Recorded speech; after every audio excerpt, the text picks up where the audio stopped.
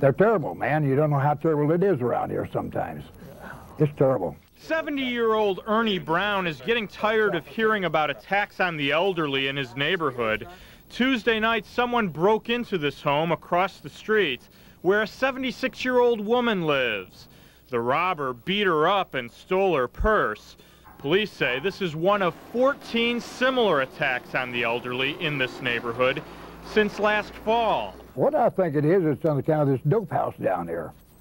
I think they're needing money to, buy dope. That's what I think. We want to find this guy and put him away. Kansas City, Kansas police say they believe one man may be responsible for most, if not all, of these crimes. Police have 4 detectives working the case and have devoted community police and tactical teams to patrolling the area. I think it's a pretty sick person to be preying on the elderly like that, to take advantage of senior ladies like that by themselves and preying on them.